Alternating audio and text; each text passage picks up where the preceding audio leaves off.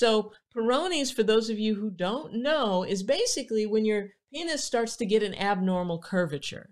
I don't want to show any pictures of actual Peyronies patients because YouTube would probably shut me down. But if you can imagine a penis that's kind of abnormally curved this way or curved up or curved to the side, I see that one, a lateral curvature.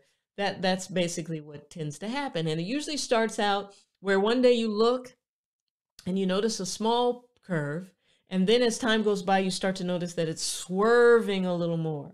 And then, unfortunately, for some guys, it's actually a painful thing. So it interferes with sex life, it interferes with erectile function, and you know, and then it becomes an insecurity, you know, because every time you look down, you see it, and so I feel for guys who are suffering with Peyronies, and I got a message in my inbox about it. So a few things about Peyronies that I want to make clear. There is something out there that urologists and your doctors may try to get you to take called Xiaflex. And what that is Collagenase.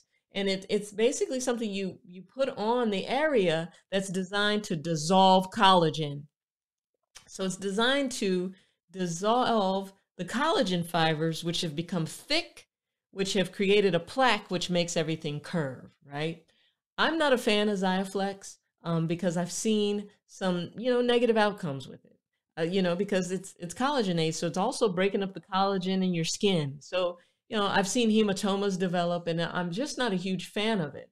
But what I am a fan of in terms of the science and practicality, it is, one, we know for a fact, there was a study done where they studied guys who had Peyronies.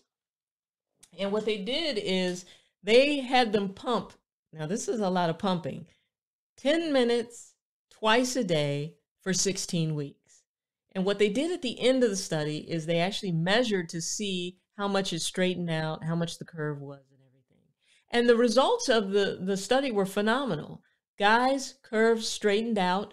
The ones that didn't, some of them opted to get surgery, but the ones that did, and I want to say it was about 60 to 70% of them straightened out, they were comfortable and happy enough with the changes that they didn't go through with the surgery to remove the plaque. So that's one thing. Another thing is the P shot. What we're doing when we're doing a P shot is we're taking your own plasma and spinning it out and getting the plasma-rich protein, and we are depositing that PRP into the plaque, into the area where the scarring has taken place to over time dissolve it. So we see how one P shot goes, then we come back 6 weeks later and maybe do another P shot, and then you can sometimes need up to 3 P shots along with the pump. You got to still do the pump. And with my protocol, I actually use traction, because here's the thing, we can break the plaque up a lot.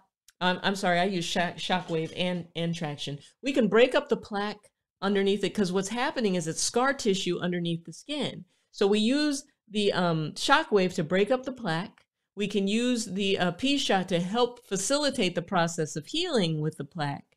And we use the pump, and the pump is basically kind of stretching it out every time, because if you notice, if you've used your pump, it creates this vacuum suction. So it's kind of sucking it into the right direction. The problem is with some guys, though, is that when they put the pump on, it pulls it into the wrong direction, and instead of correcting it, it actually can sometimes make it worse. So you have to make sure that it is pulling the erection in the area that you want to straighten out, right? So if it's like this, you want it pulling up like this.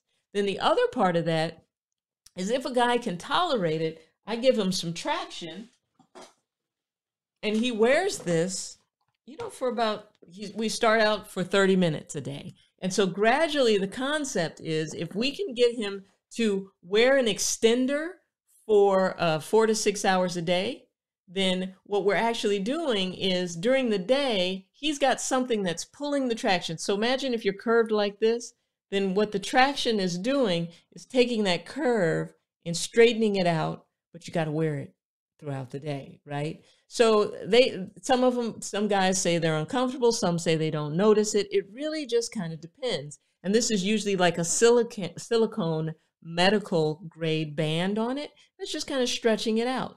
So honestly, combining all of those things are the best way to treat Peyronie's, and being patient, because you start to see the changes gradually with Peyronie's, and you start to see it straightening up in 3 to 6 months out from beginning. And I always say, try this conservative process first before you go under the knife for surgery, right? And so this one that I always recommend if we're going to be doing this is the Proextender, and I've put a link below for that. A lot of guys use this for lengthening, to try to make it their penises longer. I mean, it's elastic tissue. I want you to think about your penis like you think about your earlobe.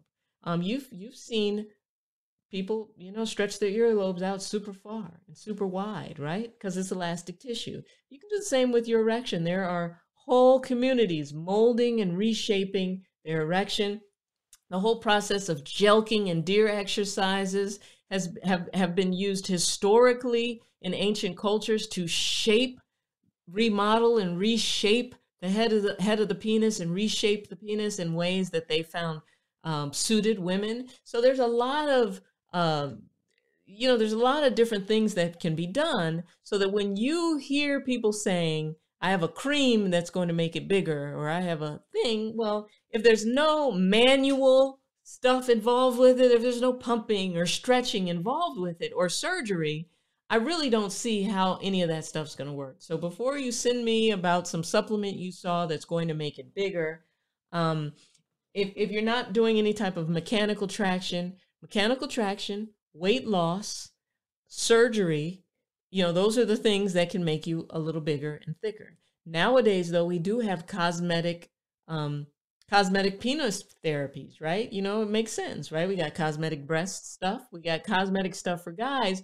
where they're actually, some doctors will put fillers in, and to help it look thicker.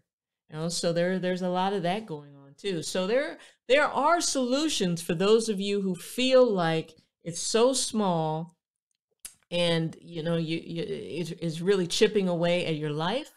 There are doctors out there that will enhance without you necessarily having to do a major surgery. I don't do that, because I really don't like the idea of fillers being in penile tissue, because long term, I'm not convinced that that's going to be positive. Any guidance for hard flaccid syndrome and penile pain? Sure. Now, if you have penile pain, then oftentimes what that is undiagnosed Peyronies, the thing we were just talking about. And I find that guys who have little areas of their penis that are painful to touch, what we'll do is put a little lidocaine cream on first. Lidocaine numbs the skin, and then we will institute some shockwave. Now, it sounds counterproductive, right? Doctor, they're already in pain. Now you're going to put that shockwave on there.